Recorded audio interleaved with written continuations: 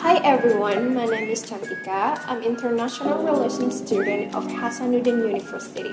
And today I want to talk about tolerance in our beloved country, Indonesia.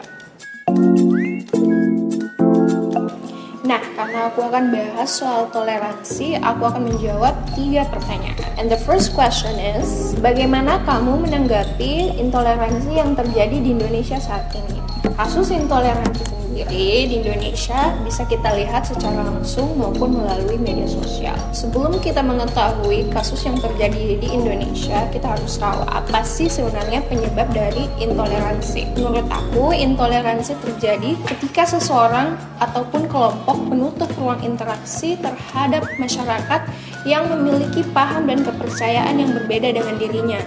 Yang kedua adalah faktor pendidikan, di mana rendahnya pendidikan membuat orang tersebut tidak mampu untuk memfilter informasi yang diperolehnya, sehingga sangat mudah untuk terkena paham-paham radikalisme. Dan yang ketiga adalah masuknya kepentingan politik.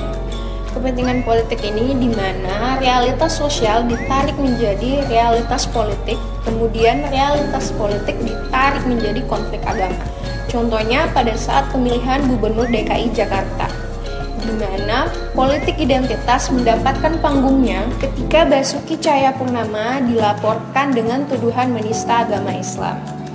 Nah, akibat ini masyarakat terpolarisasi sehingga menciptakan drama berbangsa yang amat sangat tidak sehat, yang berakibat masyarakat saling melaporkan satu sama lain. Nah, ada juga nih kasus yang sering kita lihat melalui media, yaitu kasus yang dialami oleh Ibu Meliana.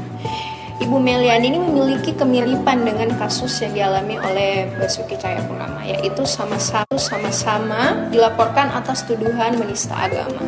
Sehingga Ibu Meliana divonis 18 bulan penjara. Aku yakin pasti dari kalian ada yang pro dan kontraan dengan vonis tersebut.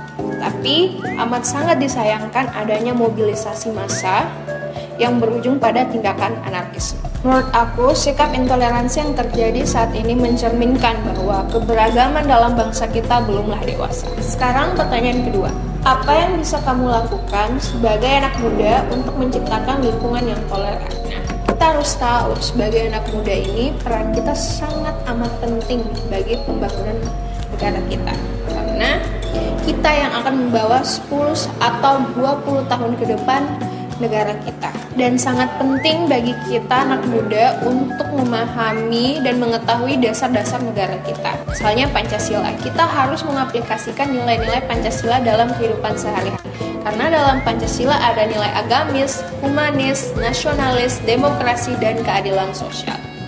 Dan kita anak muda jangan membatasi ruang gerak kita, jangan membatasi ruang komunikasi kita terhadap masyarakat lainnya. Tidak hanya buat anak muda dan untuk semua masyarakat, sangat penting bagi kita umat beragama untuk memahami ajaran yang diyakini agar tidak mengatasnamakan agama, kemudian melakukan sesuatu yang tidak diajarkan agama. Dan sangat penting bagi kita pemuda untuk memiliki political knowledge yang cukup agar tidak bias, militan, dan mudah menghakimi yang berbeda. Adanya percikan konflik terkait suku, agama, ras, dan antar golongan merupakan hal yang wajar. Tapi kita jangan lupa bahwa yang terpenting adalah sikap saling menghargai keberagaman. Karena toleransi sendiri adalah menerima semua perbedaan bukan sebagai jurang pemisah, tetapi menerima perbedaan ini untuk memperkaya kita semua.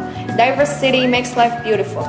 Dan pertanyaan terakhir dan ketiga adalah, bagaimana respon kamu jika temanmu mendapat kekerasan hanya karena perbedaan kepercayaan?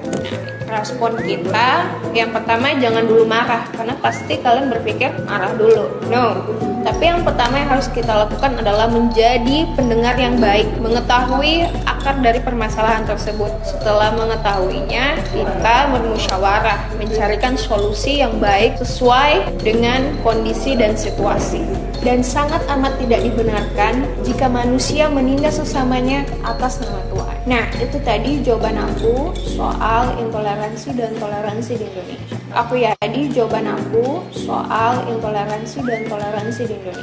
Aku yakin ada yang pro dan kontra dengan pendapat aku. Tapi mari kita saling menghargai pendapat satu sama lain, karena aku percaya niat kita sama, ingin memajukan Indonesia dan menciptakan keadilan bagi seluruh rakyat Indonesia. Dan pesan aku buat anak muda, mari kita lebih peduli terhadap sesama. Buka mata kita, buka telinga kita, dan buka hati kita. Because in a pluralistic nation like us, it is a big problem when people don't want to befriend others who are not like them.